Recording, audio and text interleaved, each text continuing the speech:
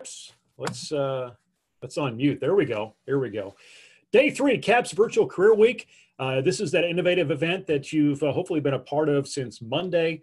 We've put this all together over the last month with a lot of fun partners, including Matic and the CAPS Network, to bring people from all over the country virtually to hear, again, these professionals that are also from all over the country that have had success in their industries and in different career fields. They're going to share their journeys with you throughout the rest today and also into tomorrow. If you've missed a past session, recordings of those sessions are on the website at preparingforpurpose.org. Those not familiar with what CAPS is, it does stand for the Center for Advanced Professional Studies. It's a professional-based learning program for high school students that involves over 60 programs, 120 school districts across 17 states in 2 countries. You can learn more about the CAPS Network at yourcapsnetwork.org. As we get going, it's always fun to see where people are joining us. So put it in the chat as we continue to build. Special guest, and this is special not only because it's a name everybody should know of where our guest works, but he's a Cedar Falls, Iowa native grad. He's in Houston, Texas. He works for NASA. I want to welcome aboard David Lantz. And Houston, we do not have a problem bringing in David Lantz, Group Lead, Advanced Mission Planning Team for NASA Flight Operations. David, we've emailed, we've talked on the phone. Now we're face-to-face. How are you doing today? Thank you for being with us. I'm doing well. Thanks for asking, Nate. I'm enjoying all the locations that are being typed into chat right now. I think the farthest I saw was someplace in Arkansas so far. Pretty humbled to be speaking with the audience today. So let's get right to it. You're going to tell your story of the work you do right now, and as people have questions, go ahead and put those in the chat. We'll get those in. But David, go ahead and share your screen and take us through the work you are doing today and how you got there. Sure thing, we'll do. All right. Can you see the screen?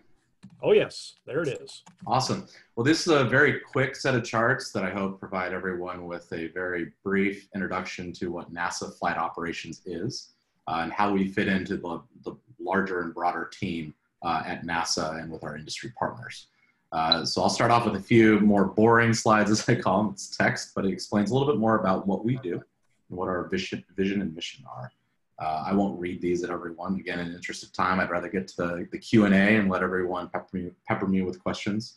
But bottom line, NASA Flight Operations is focused on providing support to human space exploration missions, ensuring that all of our partners, whether they be domestic or international, are in alignment with successfully and safely flying our crew members aboard various spacecraft. We have a long history of support back to the 1960s when NASA was initially established. And we had the Manned Space Flight Center here in Houston, which has since been renamed the Johnson Space Center. And so we do all the planning, training, and flying of human space missions. So some of our foundations, I'll just touch on the high points. One is that we put ourselves out there to have some very essential and core professional excellence competencies. 2, we're aware that the actions that we take, or sometimes the inaction that we take, can have the ultimate consequence, which may be loss of spacecraft or loss of crew. And then we recognize that our greatest error is to have not tried and failed, but that in trying, we do not give our best effort. So we focus very intently on making sure we're always bringing our best and that our teams are stepping forward to see our human spaceflight missions for our nation be successful. So I mentioned that we've been a long supporting program, supporting numerous human spaceflight missions from Apollo, they're on the left side of the screen, the Space Shuttle from the 80s through the year 2011. And then we've been supporting the International Space Station, helping with its assembly, helping with its integration with our international partners, the Russians, Japanese, Canadian, European Space Agency, and the list goes on and on. We have numerous partners with that program. This photo on the right is very fun. It shows the automated transfer vehicle docked at the aft end, which was the European Space Agency's vehicle. It shows the Space Shuttle attached at the front of the space station, performing an inspection of the thermal protection system. It shows both a Progress module and a Soyuz module. Progress is the Russian vehicle for resupply, and the Soyuz is the vehicle that the crew members come and go on. And the photo is taken by crew members who have undocked in another Soyuz capsule and done a fly around of the space station. So really it's kind of the pinnacle of all these different partnerships and spacecraft flying together, working together. This photo, I believe, was taken in 2010 or 2009. We've since retired the Space Shuttle, but we've been continuing to fly the International Space Station. And this last year, we marked 20 years of permanent human presence in space, which is amazing to think about, humbling to think that we've had crew members, men and women from the US, men and women from around the world in space, performing research and advancing our ability to perform space exploration. This is just a beautiful shot that I included of a nighttime pass over a major city. I tried to look up where this city was from. I had this in a chart deck from a long time ago. I'm blanking on it, but if you Google your hometown and NASA and International Space Station, more than likely you'll find an amazing photo taken during the day or at night of where you live. And you might even find a high enough resolution image taken that you can pick out where your house is. So pretty cool. This is the team that I serve on. So for folks who aren't aware what NASA Flight Operations is, we staff the mission control centers for all of our missions. This is a shot of our team during a handover between one ship and another. So you see there's two sets of individuals at each console in this room. And it's in the midst of an extravehicular activity or a spacewalk. If you look very closely at the far right screen in the room, my picture might be covering that up or something else. But if you look in the top right, there's a shot of two astronauts translating across our truss on the International Space Station performing the spacewalk. And so we have a full team, a full complement of disciplines, commanding the spacecraft, monitoring telemetry, speaking with the astronauts, and ensuring that they're safe and successful in performing repairs or hardware swaps on board. This is just another beautiful shot out of our cupola window on the International Space Station, taken by a crew member looking down, quote unquote, at the Earth as they flew over the Pacific Ocean. This photo is of two of our crew members this last fall who led and conducted the first ever all-female spacewalk. Really exciting time to be working at NASA, where we have an extremely diverse workforce and we have an extremely diverse astronaut corps. And I'm going to talk a little bit more about that when we talk about some of our future goals for the agency, which is this slide. Good lead in. So looking forward for the next several years, we have a very audacious goal of putting humans back on the lunar surface by 2024. We're calling it Moon 2024. This is a very brief introduction to how those Artemis missions, as we're calling them. Artemis was the twin sister to Apollo, an aptly named set of missions, will get us off Earth's surface, out of low Earth orbit, where we've spent the majority of our time over the last several decades, and back into orbit around the moon. So starting with Artemis 1, where we're test flying that spacecraft, Artemis 2, where we put humans back in orbit around the moon, and we'll actually have humans be the farthest distance away from Earth that we have ever been. Pretty impressive.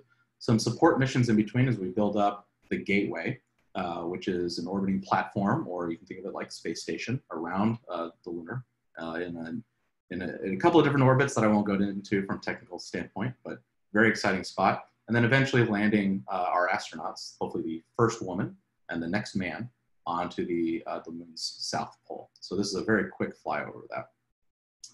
Last slide here before we get to Q&A. I wanted to touch on, we have really strong industry partners that we've worked with. I think most folks have heard of SpaceX in the center there. On the bottom right, it might come through a little fuzzy on the presentation, but we have a national team with Blue Origin, Lockheed Martin, Northrop Grumman, and Draper. And then on the left, Dynetics. We just announced within the last 2 weeks that we are partnering as an agency with these companies to take our astronauts safely from our Orion spacecraft on Artemis 3 and put them back on the lunar surface in 2024. So very exciting to be partnered with these companies in making that happen. So rather than continuing to drone on about all the fun stuff that we're doing at NASA right now, wanted to open it up and see if there's any questions from folks. So if you've got a question out there, and that's what I didn't quite get to. So if you've got something you want to ask David or about NASA or space or his awesome flag that he has on his picture, go ahead and put it in the chat. We're going to go till 12:40 Central Time, 40 minutes after the hour. So just be aware of that. Looking through the questions right now. So as a flight controller, what's the process for making hard decisions quickly? You know, how do you get accustomed to doing that? Because it has to happen all the time, right? It does. There's no set process for that, but there are some things that we train and we ensure that our teams are proficient at. So to be a flight controller in mission control on our team, you undergo sometimes years of training. And that starts off, maybe you get a certification in a backroom position. So I showed the front room, which are the folks that are interfacing directly either with the crew or Capcom or the flight director, who was in the center of that photo, to ensure that the activities that we're trying to accomplish and the goals that we have set out are being successful. So you might start off in a MIPSer position, learning some of those communication skills that are essential. So you have to be clear, crisp, and concise. You have to be aware of what's going on during the mission, so that when you're faced with something that requires quick reaction or taking quick action on something, you're able to do so and know what the implications or the interdependencies with other disciplines or other systems are. And so we spend a lot of time getting folks prepared, not only putting them through training lessons, having them review manuals, system architecture, supporting meetings, becoming subject matter experts in different areas, but also performing simulations before they ever sit on console and practicing what happens when something goes wrong. What commands do you send to the spacecraft? What telemetry is important to be looking at? How do you communicate those things to the rest of your team? So a lot of training, a lot of practice, a lot of memorization and understanding of technical information to prepare you to sit on console. So a graduate from Cedar Falls High School, that's the Cedar Falls CAPS, the program I work with in Northeast Iowa. I graduated from there, move on to Iowa State. How do you end up sitting in that picture in the control center in Houston? Talk through your pathway of how do you do that? How did you get there? Sure. So my history, like you said, I started off at Cedar Falls High School. I graduated there in 2003. Was accepted into Iowa State in their engineering programs. I decided I went in undeclared engineering for my first semester. Wasn't sure quite which specialization I wanted to enter into. Ultimately decided that I couldn't make up my mind between two, so I pursued aerospace engineering and materials engineering. During my time at Iowa State, we had a very large career fair in the fall and in the spring. And in those years, companies would come in. It was very much a face-to-face interaction, exchange resumes, talk about what they have to offer. Hopefully you land an interview and then maybe get an internship or sometimes full-time placement with the company. In the case of NASA, my year there as a sophomore was the first year that they had returned to Iowa State and supported the career fair. I was fortunate enough to get an interview my fall semester of sophomore year, and then did well enough and was fortunate to be offered an opportunity to come down for, at that time it was called the co-op program in spring of 2005. And now it's called the Pathways Internship Program. So that program's still around. So and what do you feel, because you were a sophomore when you went and visited with them during the career fair? That's correct. I was in my first semester sophomore year. What do you feel like, hindsight now, stood out to them in wanting to talk to you about an opportunity down there, with the group as a sophomore? What do you feel like prepared you or made you stand up? Sure. The thing that prepared me was I had gotten into my core curriculum classes very quickly. I had taken some summer coursework as well to get ahead since I was doing double engineering degrees. And at the time, and I'm not sure if this is still the case at Iowa State, or if it's similar at other universities now, but they had fall-only, spring-only classes, and sometimes they had some opportunities to do get-aheads or make-ups during the summer, so I took full advantage of that. I was very active in a couple of extracurriculars. So I mentioned the career fair. That's actually a student-run career fair at Iowa State, and I was on the outreach committee. I was actually the chair of the outreach committee there. I was also very active in my dorm room house. Iowa State dorms have houses that are split up so that you have kind of cohorts of individuals living together. I believe they still have that. And I was president of my house. So I was very active in my community. I was very active in extracurriculars. I had sought out and been fortunate enough to get leadership positions in those. And in addition to that, I was doing well in school and had decent grades. You don't need to have a 4.0. I did not have a 4.0. That went out the window my first semester freshman year, but I was very engaged. I understood that in order to better myself and to be better prepared to be a leader in whatever internship or opportunity came for me during college or after college, I was going to have to start developing those skills through the extracurriculars and leadership activities at college.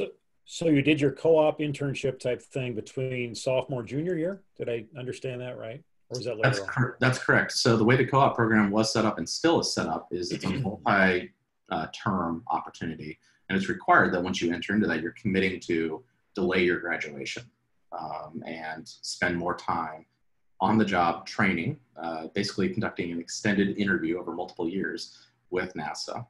So for me, what that looked like was I did a spring semester and 3 summer tours with different teams at JSC in Houston. And then at the end of that time, so I just to be a little bit more specific, I was with a materials and processes group here on site. I then spent some time with the extravehicular teams. That's where that photo that I flashed on the screen earlier came from. And then ultimately I ended up in mission planning, which is where I'm at now. So I was hired in full time in a different team that I had interned with, but it gave me exposure to what flight operations look like. It gave me exposure to what engineering here at JSC looks like. And in doing that and in getting that benefit of having experience, I knew that 1, I was interested in working here full time. 2, they were interested in hiring me on full time. And 3, that I was committed to delaying my graduation and spending more time at Iowa State in order to see this opportunity come to fruition. Well, and yeah, you talk through the value of, people feel like I need to get into college. I want to get out as soon as I possibly can, but taking advantage of those opportunities while you are a college student to spend, as you said, 3 tours in Houston and a spring semester down there. Do you continue to see that? I guess people that are coming down from colleges across the country, that you see these students coming in as co-op workers or interns. How are you seeing their experiences different than what you did? Sure. So there are some that are experiencing getting to work at NASA nearly identical to the opportunity that was presented to me. There are those that get hired, what we say, fresh out from college as well. We regularly, across all of NASA, not just flight operations, but across all of NASA, put out calls for hiring folks that might just be graduating from college or might be graduating within the next semester or 6 months or so. We have the internship programs. I mentioned Pathways internships, but we also have a program called USRA internships, and they work alongside our teams as well. Pathways is a federal civil servant route to get into the federal service, but the USRA allows our team, them to be a part of our contractor team. We're a fairly, as we called it, badgeless organization, which means it doesn't matter from a work assignment or leadership opportunity if you are a civil servant or part of the contractor workforce. We try to trust all of our team members with leadership and technical excellence.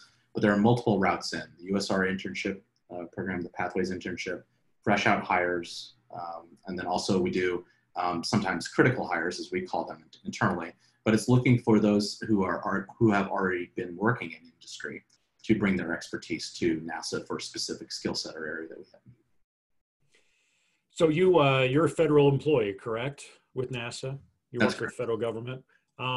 Advantages, disadvantages of being in that, or having a federal government job that you've seen, because jobs in space have really changed in your time for different companies that are involved in the space industry, if you will. Yeah, they have. There's benefits to working on both sides of that partnership. As a civil servant, I don't necessarily get as high a pay, so that might consider into someone's choice which route they want to go. But I'm often afforded better job stability. The caveat to that is, of course, we are ebbing and flowing with the political direction of the country. So there might be shutdowns. We've seen several over the past couple of decades, for various reasons. And so you are not working during that time frame, and then you have to catch up when you come back on. So there's different challenges and benefits and pros and cons to each. I'd say that if someone would like to really dive into, the pros and cons, the benefits of serving on either the contract side or as a civil servant, there's a number of great resources that we have linked off of our HR portal at nasa.gov. We talked about you going to Iowa State and what your majors. Where else are you seeing people in your type of positions, or people that you see sit beside, or other locations? Where are they going to school? What are they majoring in, or what kind of experiences are they gaining? And is there a pathway to get there by not going to college? Great question. So typically we hire folks that are or hold a college degree or are working towards getting a college degree. Because of the technical nature of our work and the baseline knowledge that you need to have to enter into some of our certification flows to become a flight controller. But there are other opportunities around our center that don't necessarily require a college degree. However, the blanket rule of thumb is you need to have a technical degree, a bachelor's in science, for working in engineering here at JC or working in flight operations. Part of our center support, though, is on the logistics, HR, and business side. So we have an entire CFO office here at Johnson Space Center. So those who have maybe an associate degree in accounting or finance or business background, there are also opportunities for them to pursue the USRA internships that I mentioned, the Pathways internships that I mentioned, as well as the full-time hiring. We're looking for talent and leadership across the board. So in general, a college degree is required or needed unless it's significantly augmented by industry experience. So as a high school student, and I know we even have some middle school students joining us here, how do they prepare to be ready to get into that training, that education, that end up someday could have a position like yours or work in the space industry, which continues to evolve? That's a great question. I don't think there's not a set path for everyone. Folks that are listening today should realize that there's not a checklist of things that you need to do, or a path blazed before you that you have to follow if your goal is to work for NASA someday, or if your goal is to work in X, Y, or Z industry someday. There's not a set way to get there. And as I look around at how I got to where I'm at, as I look at my coworkers and the people that I interface with, we all have vastly different routes that we took to get to where we're at. Ultimately, you should be, folks that are listening in should be focused on what is my goal, and in looking at how I'm involved in either extracurriculars or the coursework that I'm deciding to take, or as I'm wrestling with what major to choose in college, is that in support of that goal? And as you're wrestling with those decisions, and as you're trying to figure out if that's on your path towards getting to your goal, your career goal, look for wise counsel around you. Look for mentors, look for programs like CAPS that can connect you with professionals or people in that industry to help you decide if this is a wise choice for you. Solicit those opinions, bounce ideas off of them. Realize that your educational journey, your preparation for your goals is not something that you have to do alone. You should seek people to be around you. Yeah, I'm sure you get involved in some hiring and you sit in on some interviews and new people coming in. What are the characteristics of the candidates you see coming in that you put a lot of value on? And then what are some mistakes that you've seen along the way in some training or experience of some candidates that have come in or tried to get in that you would really not recommend to try and get to that pathway or endpoint? Sure thing. I'll answer that in two parts. So I have been fortunate so now that I've gone through the Pathways program, I've been serving in some leadership positions. I've been on our team for a long time. I have been a part of some of the selection process that we have for the Pathways internship program. And I won't spill all the beans on it, but I will say that NASA is very intentional about looking for the competencies and the leadership and those sorts of traits in the next generation, so that when we are looking at what does our support need to be in 2024, what does it need to be in those future years, we have the pipeline established and the people that are excited to be a part of that mission. And so when you're looking at, if you're considering applying to NASA for any of those opportunities, think about how you fit into that picture. Think about how your experiences that you've had or the education that you pursued translates into what our agency is looking for and what our agency is looking to do. I'd say the candidates that we review and that we interview are always stronger when they understand what our mission is and can tell us what we're trying to do versus us having to tell them. And you really set yourself apart when you're able to articulate, here's how I and my experience and my leadership and my strengths fit into supporting your mission. So always be thinking about that. Could you repeat the second part of your question again? Was it a... I guess I guess on the opposite side, the ones that have come in successfully and moved forward, what characteristics, but the other side where you've seen, that this happens across the board, but somebody says, well, this is the pathway I needed to get to be in mission control. Where can people make assumptions, wrong assumptions, in trying to follow a pathway like you did? Sure. So I'll answer this kind of with two different perspectives. The first is getting there, getting that opportunity. The routes that I mentioned before are the best routes to keep an eye out for: pathways, USRA, the full-time postings fresh out of college, and then the critical hires that we put out. Both of those latter two, I didn't mention this earlier, are usually posted on USA Jobs. If you Google USA JOBS, that'll be the top hit that comes up. So keep an eye out for those opportunities. So when you're preparing yourself for that, realize that, again, there's no set path to getting into NASA, but you can always be ready to explain how you fit into the big picture and how you are understanding the commitment that you're making to what the opportunity to work in the mission control or on our engineering teams are. I think, so the other perspective on answering your question is, I think sometimes we do hire top talent, folks that are motivated to be here, but they get into the job and they realize that the job isn't quite what they expected or a good fit for them. I think the interesting thing about our culture from both a management standpoint and from a leadership standpoint is we always try to look for opportunities for team members to bring their strengths forward, even if they're not a natural fit or a good fit for one of the positions that they've been hired into. And so I've seen numerous times over my career, even with myself, I've had some conversations with management about satisfaction with a project or dissatisfaction with an assignment. And when you come in and you're looking to be a part of the team and you recognize that you're there as a team, and you are able to speak with your management about, and it really is general advice probably for anywhere, but I know it's definitely conversations that we have at NASA. When you speak with your management about changes that need to occur in order for you to be a more effective team member or a more effective leader for our goals and our missions, those conversations are always welcomed. So don't worry about the path to get there, just understand how you fit into the mission. And once, if you're fortunate enough to start working in an industry like at JSC or NASA, understand that if you need to make a shift or an adjustment, talk and be proactive with your management about that. And you're in a very technical field, and I would even say by stereotype, the soft skills, if you will, there's probably some challenges through there just based on personality types that you see.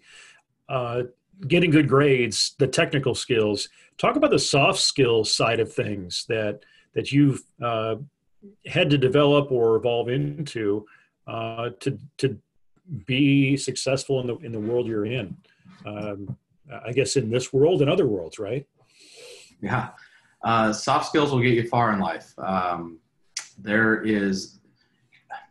think earlier in my career, I had wished that I had taken some additional communication coursework in college or been a little bit more active in refining my soft skills, people to people, relationship wise.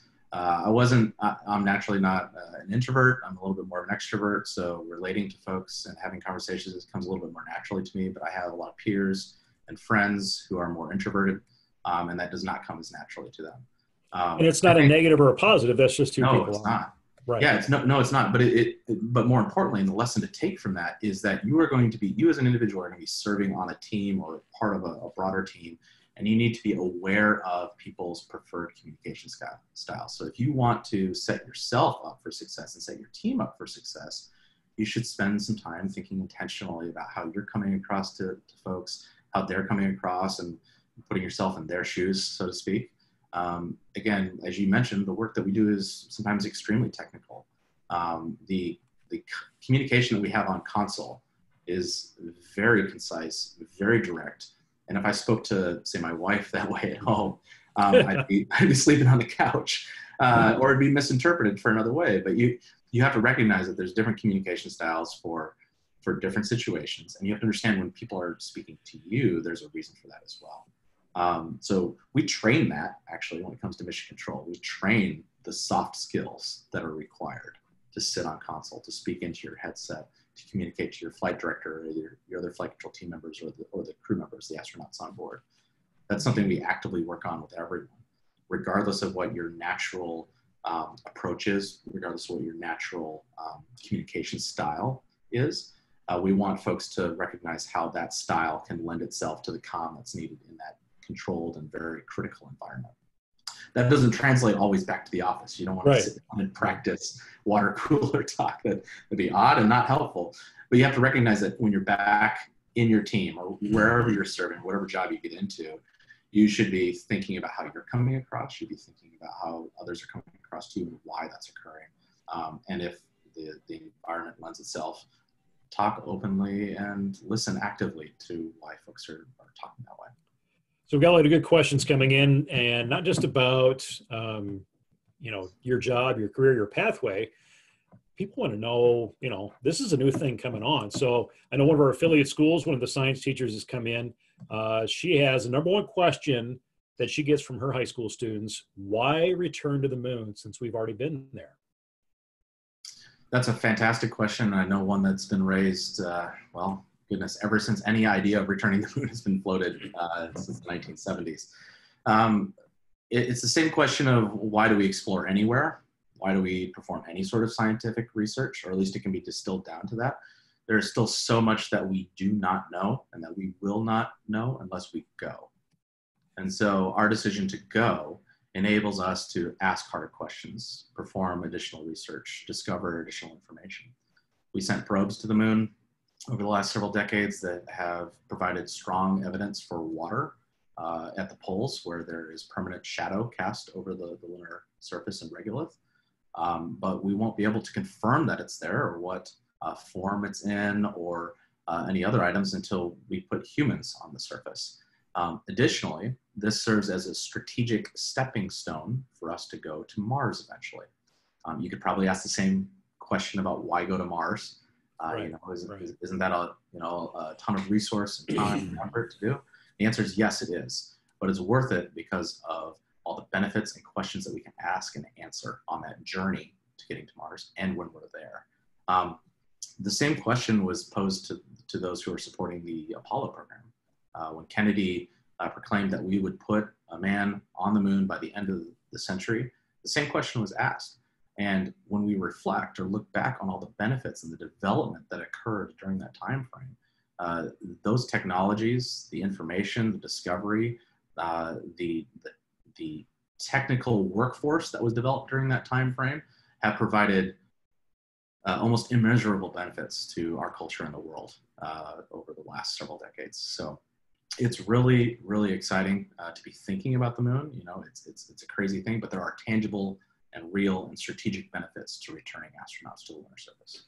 Well, and you look back and you talked about some of the developments, Velcro, and you could probably name 3 or 4 or a dozen other technologies that we use today on Earth that were developed just through the work and how do you get to space, how do you get to the moon, and then, from the shuttle program, things like that. This is what it'll be 9 years coming up. It's later this month that we're gonna do manned space flight again. Talk about the energy, a resurgence of energy that you're seeing in the space program from your position and even internally with NASA, that we're putting, we're coming back to space from the United States? Yeah, that's a great point. So I failed to mention earlier that in 2 weeks' time from today, we're scheduled to launch U.S. crew members aboard a SpaceX Dragon capsule. So that's a U.S. rocket from American soil, which is something we haven't done in nearly a decade since Shuttle retired in 2011. So we are at a really exciting time in NASA history to be putting U.S. astronauts back in space through that method. I think, we've always had an ongoing, I did mention ongoing presence in space for the last 20 years. That I think because of just how our culture has evolved and folks lose attention of some of these crazy, amazing things, or it becomes something that you see and you say, oh yeah, I already knew that. Now we're starting to take major steps forward in increasing our capability. Now we've been given this big, crazy goal to get back to the lunar surface by 2024. And we're starting to make tangible steps forward in moving in that direction. So partnerships with our industry partners, doing things differently than how NASA's done them in the past. We farm out a lot of the work, or we hire on our industry partners to provide support. We solicit the entire nation for ideas of how to tackle these really hard problems. And really our leadership has shifted from bring it in-house, develop it in-house, fly in-house, to how can we forge the right partnerships and everything else. So that shift in mindset over the last probably 7-8 years has really, I think, propelled us forward and gotten us a lot more exposure in the public's eye, and really set us up for success because we're diversifying how we're tackling these challenges. Sure. A couple quick questions in the last couple of minutes here with David Lantz, who's in flight operations at Houston, Johnson Space Center in Houston, with NASA. Space Force.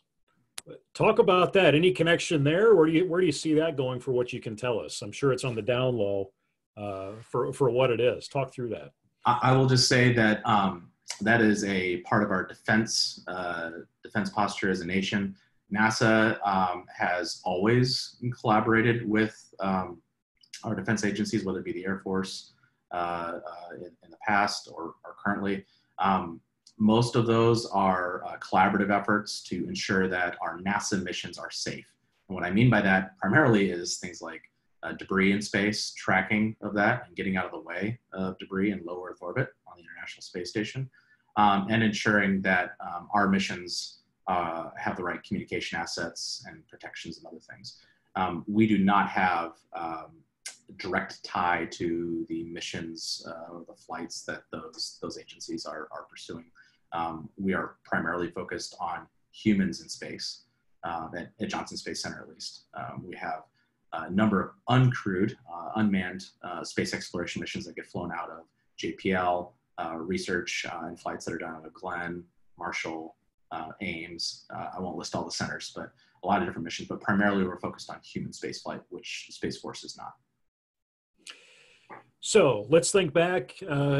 You're in the seats of, I guess, what the high school students say we have here. And thinking back then of aspirations to maybe work for NASA, what advice do you give to your younger self? Knowing what you know now, on the pathways and the work, that type of thing. What do you tell the young David Lantz? Young David Lantz should have realized that he was in a 3-year job interview when he was doing internships. That was told to me, but it didn't sink in, I think, the way that it could have. I was fortunate enough to A, get the internship in the first place, and B, get a full-time position when I was hired. But there were a few missteps that I took just in taking advantage of the projects, the teams that I was on, everything else. I could have made more of those opportunities. So if someone else finds themselves in a similar situation, and it does not need to be with NASA or part of any of the programs that I was talking about earlier, it can be in any job that you're in, any internship that you're in. Realize that you're in an extended interview and you need to be putting your best foot forward, and you need to be representing your strengths to the best of your abilities. So I'm going to bet that the biggest credit you can give to your success. Excuse me. And she's on here, but she didn't want you to know. But Susan, your mother, Good. I was has going to logged say my in. mom, but I didn't want to interrupt you. Yeah, you give credit to Susan. So she was like, "Is he going to know if I log in?" I was like, "Well, he may or may not," but she didn't want to make you nervous.